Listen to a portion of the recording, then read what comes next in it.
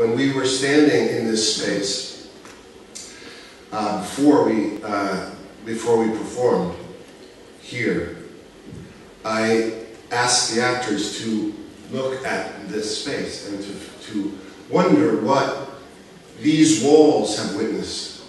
And it's important to remember that this wood and this plaster and these seats and this roof were witness to a time when an artist standing on this stage could be killed for speaking the truth.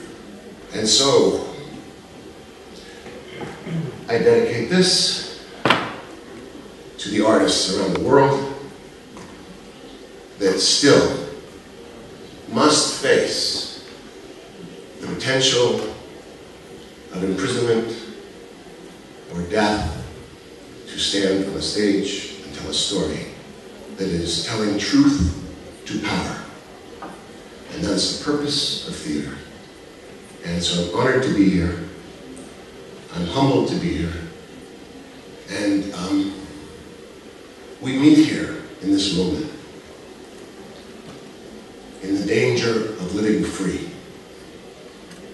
We sing in this crucible a celebration of spirit, a testament to the open voice and the open forum and the joy of the open heart.